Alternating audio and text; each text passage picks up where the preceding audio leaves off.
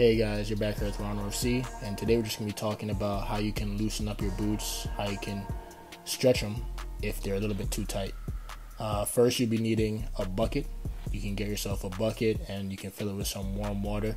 Try your best to get something that will allow you to put your entire foot in.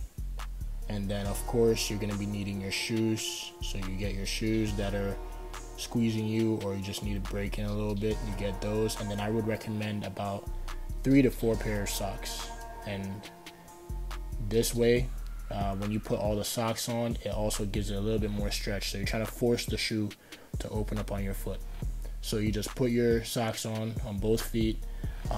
If you're not comfortable with 4, because obviously wearing one sock is tight already, if you need to do 3 or 2, I get it. But I like to do 4 just to kind of fasten the process a little bit. So once you're able to put the 4 socks on and then you put your shoes on, obviously it's going to be very tight, and try to do this, as much as you can handle, because it gets really tight and you might have to give your feet rest. But once you put your shoes on, you have the socks on, you put your foot inside the warm water. This water was a little bit too warm, but either way, it's just to loosen up the material and allow it to stretch a little bit more.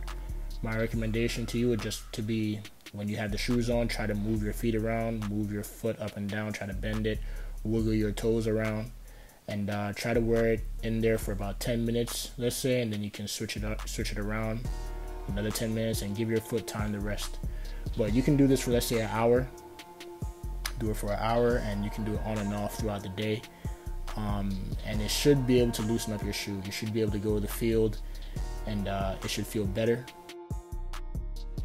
My recommendation to you would be just try it out, go to the field afterward, after it dries, of course, because it's going to be wet, but give it a day or two and try to run around in it, touch the ball, and do normal things in it. And that should also help the boot loosen up a little bit on your feet and get molded to your feet faster. So I hope this was informative. I hope it helped. Till next time.